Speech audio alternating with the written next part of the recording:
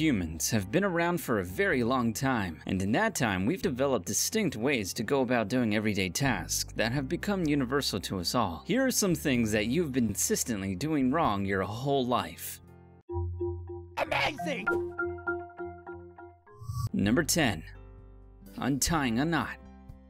Most people go about untying knots by using their fingertips as best they can to pull out one end from the center of the knot. However, a more effective technique involves the twisting of one end. By holding onto one of those loose ends of a knot and twisting it until the end stiffens up, it allows you to push it through the center of the knot and out the other end, making it easier to pull it out and undoing the knot. For more stubborn knots, you will need some extra help. Get yourself a corkscrew and use its tip to get between each strand. Twist the corkscrew until it hugs the strand and simply pull. The time this takes will vary based on the type of knot, but it will certainly take a lot less time than going about it the usual way.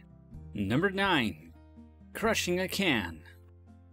Crushing cans can be a tiring task if you find yourself without the proper can crushing tool. The most common ways to go about crushing cans are stomping on it until it flattens out, a simple squeezing of the hand, or, for the more daredevil of people, smashing it on your forehead. An easier, less tiring method takes some time but achieves the same end goal. Hold the can up and place both thumbs on the center of the can. Then you pull your thumbs away in a diagonal manner, leaving a slash-shaped dent on the can. Repeat this process until you have covered most of the can's surface area. Once covered, twist both ends of the can until flattened, and you'll not only save the bottoms of your shoe, but a few concussions as well.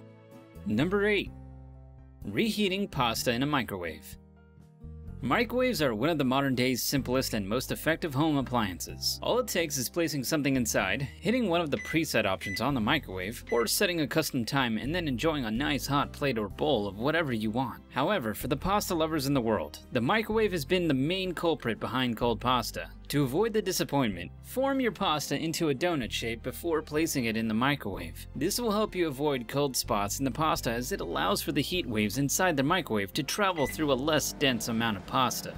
Number 7. Covering your cough or sneeze. Everyone coughs and sneezes. It's simply nature. What everyone also tends to do is use their hands or fists to cover their coughs and sneezes. Many don't think twice about it since it has been the norm for as long as anyone can remember. However, though it has been the standard, it is also the most unsafe method as it makes the spreading of bacteria much easier. Whether you are opening a door, shaking hands, or using a pen, once you have sneezed or coughed into your hands, you apply the bacteria your body expelled onto the surfaces of other items and into the bodies of other people. To avoid this, use your elbow to cover, and you will not only mask the sound but also avoid spreading the germs by leaving them all in your elbow rather than on your widely used hands. Number 6. Eating from a bag of chips. You'd think simply opening the bag, reaching inside, and grabbing a chip to eat would be as far as chip snacking comes, but you'd be wrong. To make your snacking just a tad bit more comfortable, you can turn your bag of chips into a bowl of chips. To do so takes just a couple of simple steps. Grab your bag of chips and hold them upright. Next, get a hold of the left and right bottom ends with your fingertips and roll them inward. Continue this motion until you see the chips rise up to about rim level. Repeat that step anytime you see that the chips have gone down. There you have it, a simple and more convenient way to eat your chips. Now you have a free hand for that soda you have to constantly reach for and place back down. Number 5. Eating a steak.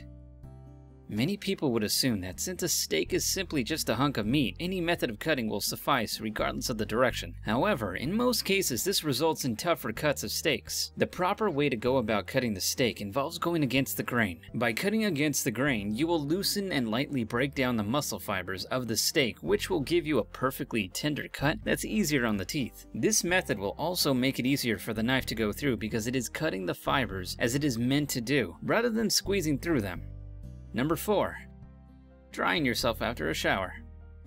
Once showered, drying your body has been an open ballpark. Most people have abided by the method of applying the towel to any area with water. However, most health experts have begun to offer some sanitary advice. Even though you should be clean after showering yourself, the buttocks still houses a large amount of bacteria and oils. That's its job. Keeping them away from the rest of your body is recommended, and can be done so by drying yourself from the top to bottom, rather than bottom to top as some do, preferably leaving the buttocks area as the last area to dry.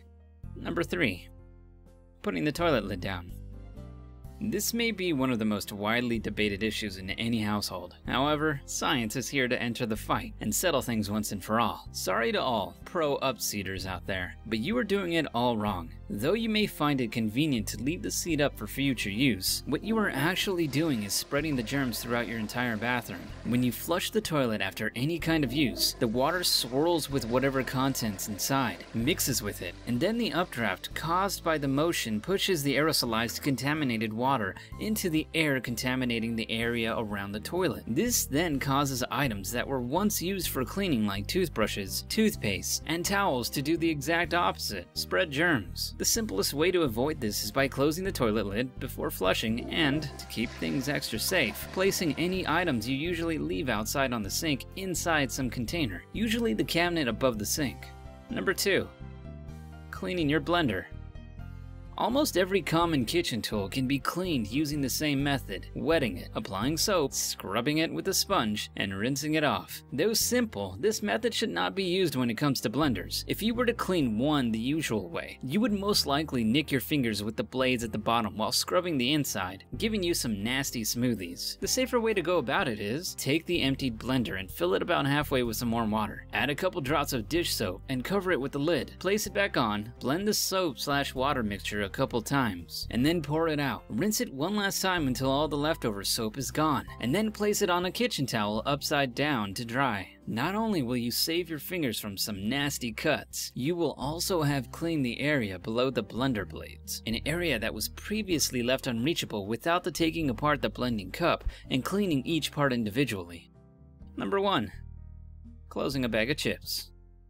No one likes stale chips. Those who do shouldn't be trusted. However, maintaining that satisfying crunch can be difficult when you find yourself without a proper container or bag clip. Luckily, this can all be solved in a pinch. Much like the bag bowl, grab your bag and stand it upright. Pinch both ends of the open side with your fingers and bring them both towards the center of the bag, forming a sort of X shape. Fold over the top, leftover portion of the bag, covering the X-shaped ends. Now, roll the whole thing downward once or twice, depending on the size of the bag. Once that is done, roll it in the opposite direction, tucking everything into a fold, and you will have a nicely sealed bag of chips. Now you can sit back and relax while your chips stay intact and crunchy.